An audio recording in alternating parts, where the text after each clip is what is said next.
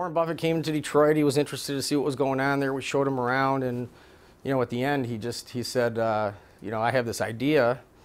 I want to give away $1 billion in the NCAA tournament, and I want to insure it, and you can pay me a lot of money. This is him talking. You can pay me a lot of money to insure it, and that way you don't have to worry about paying the $1 billion, and then you can get a bunch of people to sign up in a contest, and they can become leads for your company. So we did it. We went ahead and we paid him a large sum. Then we find out that it's like 9.2 quintillion, which is a number I had never heard of until this contest, and so now I'm wondering why we got the insurance.